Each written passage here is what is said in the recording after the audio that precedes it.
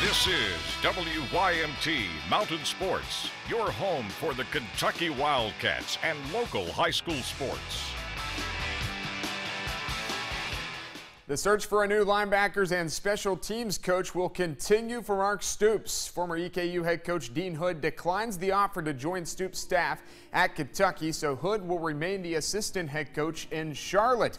That's the job he took back in December after he was fired from EKU, where he went 55-38 in 8 seasons. Well, Derby week is here, and the 142nd Kentucky Oaks will take place Friday at Churchill Downs in Louisville.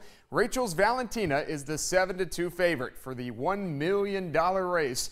Rachel's Valentina is the daughter of 2009 Oaks winner Rachel Alexandra, and Valentina will start in post 11. Songbird, the heavy early favorite, is out of the race because of a lingering fever. 14 fillies are in the field for Friday's race in Louisville. Terra Promissa draws the rail. Then it's Weep No More at 9-2. Lewis Bay, Go Maggie Go, and Dream Dance. Venus Valentine is the number 10 post. Out of the 11, it's the morning line favorite, Rachel's Valentina. The second Pletcher horse, Catherine Sophia, right next to her at 9-2. Landover Sea, she's at 5-1, and Taxable will break from the 14 post. Bart Williams officially introduced as the new boys basketball coach at Bath County. Williams takes over a Wildcats program that hasn't been out of the first round of the district since 2009 when they won the 61st under Jim Hicks. And while the former Pikeville head coach doesn't have a lot of high expectations, he still expects to compete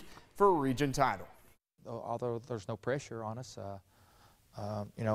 I'm used to being competitive. We didn't set the world on fire at Pikeville. We wanted to win a 15th regional title. We didn't. But I do want to compete here, and I want to compete for a 16th region title. And I think the people of Bath County are starving for some basketball success, and I look forward to being a part of that.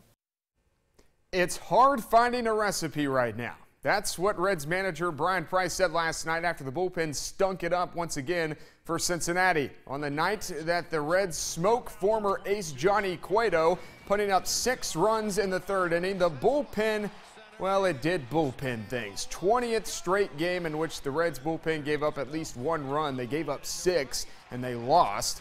Price admits they may have some guys that aren't ready for the big leagues, but they have to deal with it because of injuries.